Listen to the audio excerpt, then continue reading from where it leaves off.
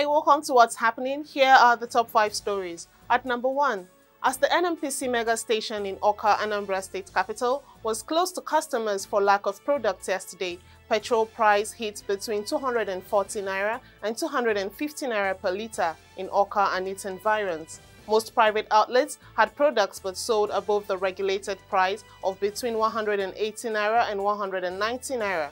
Chinedu Anyaso, chairman of the Independent Petroleum Marketers Association of Nigeria, said private depot operators are now fully controlling supplies and selling at arbitrary prices without being challenged.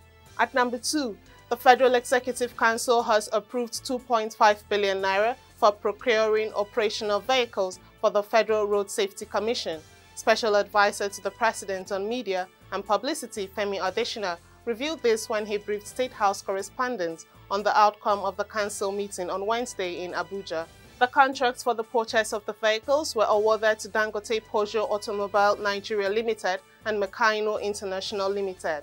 At number 3, the Senate on Wednesday asked the federal government to allocate 500 million naira from the service-wide vote to the Federal Road Maintenance Agency for the urgent rehabilitation of roads ravaged by the 2022 floods. The Senate has also directed that the Nigerian National Petroleum Corporation Limited Road Infrastructure Tax Credit Scheme should be expanded to cover maintenance of failed sections of federal roads across the country. At number 4, the Ghanaian ministry has disowned a security update advising against non-essential trips to Abuja. The advisory circulating on Wednesday and bearing the name and logo of the Ministry of Foreign Affairs and Regional Integration had indicated that Nigeria had directed some hotels to shut down due to high danger of terrorism. In a rejoinder tweet on Thursday morning, the Ministry of Foreign Affairs said that the statement was unauthorized.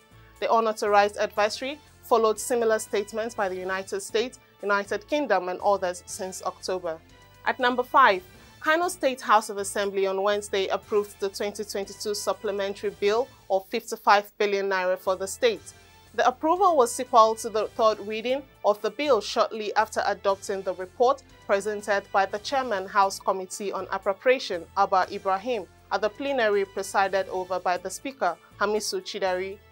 The lawmaker noted that the supplementary budget was increased from 43 billion naira to 55 billion naira to cater for the State Universal Basic Education Board and other projects. That's all for now. See you next time on What's Happening.